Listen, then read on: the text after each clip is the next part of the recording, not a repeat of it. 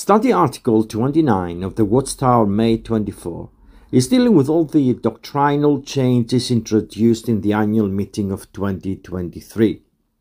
The Watchtower is preparing its membership to accept the sad reality that not all the world will hear the good news of the kingdom before the end.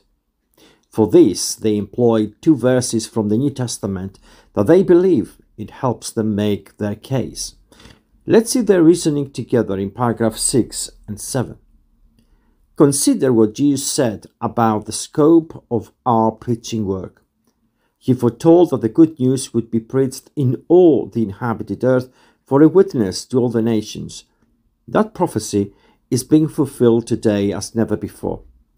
Their kingdom message is published in more than 1,000 languages and by means of the jw.org website. It is available to the majority of the world's population. The word all is the verb holos, a primitive adjective and the root of the English term whole, properly wholly, where all the parts are present and working as a whole, i.e. as the total, which is greater than the mere sum of the parts. When the verse speaks of all the inhabited earth, one will assume that the preaching would have to be worldwide. Unfortunately, as I have previously mentioned, the Watchtower laments that only 60% will ever hear this news, excluding the whole Muslim world and the People's Republic of China, that total to 3.2 billion from the current total of 8.1 billion of the world's population.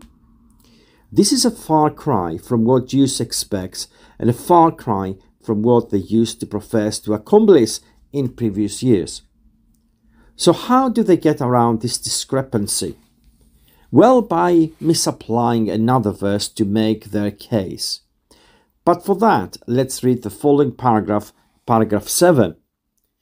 However, Jesus also told his disciples that they would not complete the circuit of the cities or preach to everyone before he would come. Jesus' words will prove to be true in our day as well. Millions of people today live in areas where the preaching work is severely restricted. In addition, hundreds of babies are born every minute.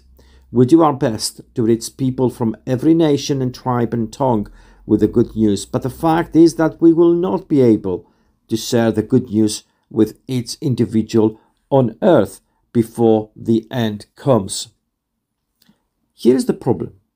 One of the main rules of correct Bible interpretation, universally accepted by most Bible scholars, is this.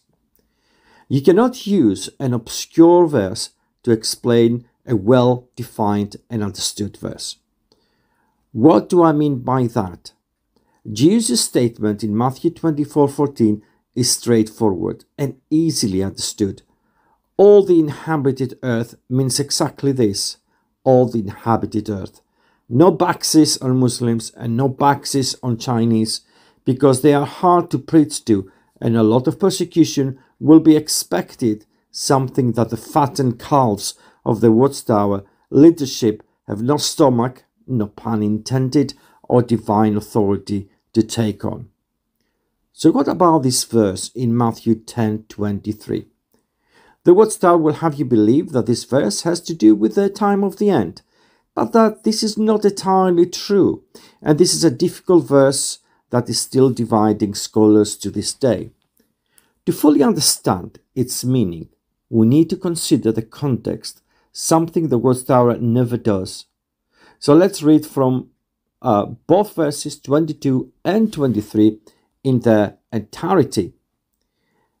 And there it says, "And you will be hated by all people on my account of my name, but the one who has endured to the end will be saved. When they persecute you in one city, flee to another." No time for witnessing, but they will still have to try even under persecution. "For truly I say to you, you will by no means complete the circuit of the cities of Israel until the Son of Man arrives." So here are some prevailing views among scholars. Some understand that Jesus has returned to talking about the more immediate mission of the 12 to the towns of Israel while he's still alive. In that case, he's saying that he, as the Son of Man, will come to them before the finished preaching and healing in all the towns of Israel. The problem with this idea is that we don't know of any persecution of the apostles before Jesus' death, so I tend not to accept this view. Other scholars believe Jesus was talking about the coming of the Son of Man, meaning himself, in judgment against Israel, and that this was fulfilled in 70 AD when Jerusalem was destroyed by the Romans. In that case, Jesus pictures these apostles experiencing persecution until that moment as they carried the gospel from town to town in Israel. Another view is that Jesus is describing his own return to earth to establish his physical kingdom when what is often described as the second coming or the day of the Lord. The question with this view is why Jesus seems to say that it will happen before the apostles, his actual first century disciples, right? And not the governing body of the Jehovah's Witnesses 19 centuries later.